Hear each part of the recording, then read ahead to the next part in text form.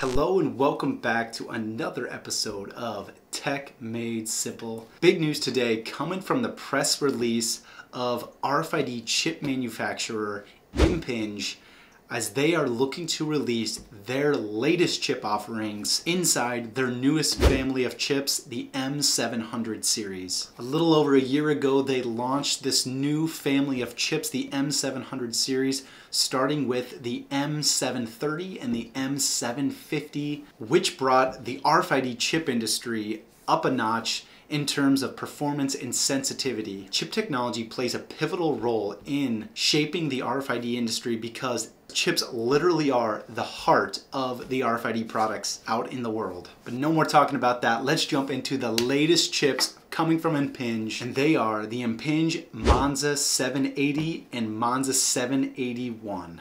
I went over some of the core reasons why chip manufacturers are looking to shift to this next iteration of chips in the RFID industry in my last video, which I'll link somewhere up above. If you want to see me break down kind of the precursor before the launch of this latest chip from Impinj, it had a lot to do with memory and some other things, so make sure you check out that video as well. All right, so M780, M781, what's so good about them? Well, first, they were designed to help enterprises in the medical industry, the food industry, and industrial manufacturing type industries, with the goal to manage product shelf life, reduce waste, and comply with some of the latest regulations coming from standards organizations like GS1. As if two new chips wasn't exciting enough, Impinj also announced some information about some reference antenna designs that are going to be out in public for inlay manufacturers and Impinj partners known as Core 3D.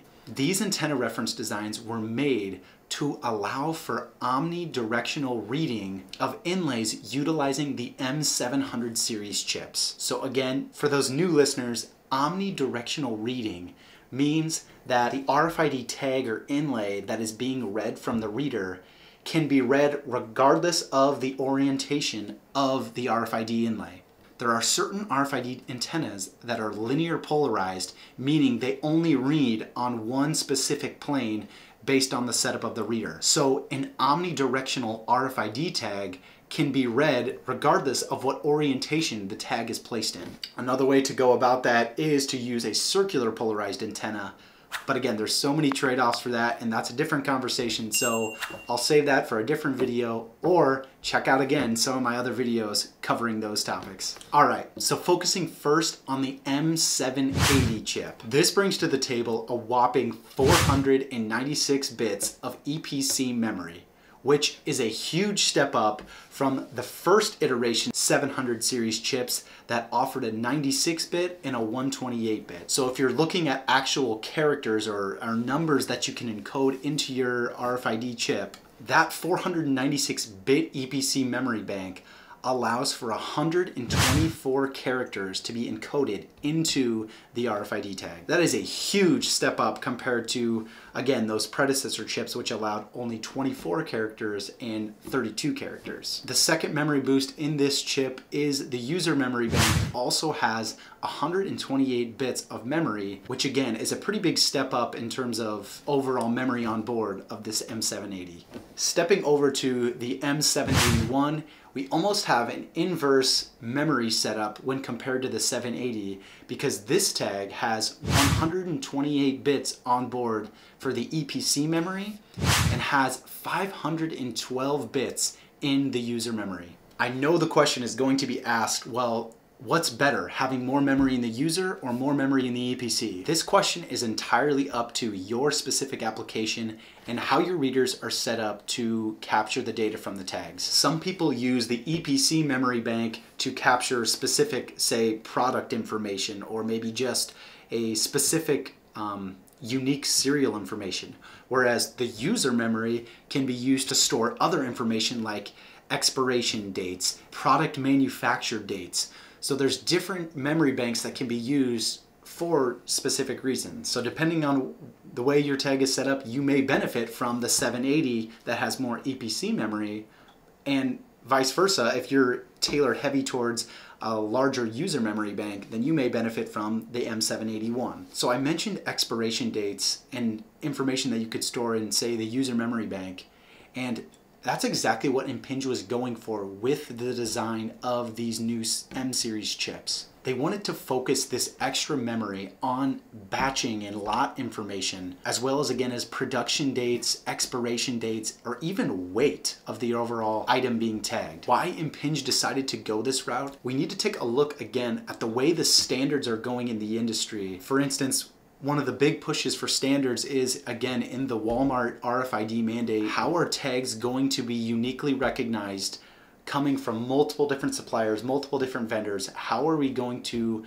encode data that uniquely identifies all of these varying items coming into the Walmart stores? So GS1's EPC Tag Data Standard 2.0 is the latest standard available, which encapsulates a variety of different numbering systems to help clear up some of the confusion around tag encoding. So the extra memory and the new tag data standard from GS1 combined really allows supply chain partners to easily pinpoint products at a specific batch, lot, or even to recall products that may have hit an expiration date that otherwise would have gone missed. Another benefit is also that it allows some of maybe the older products to get shipped before some of the newer products.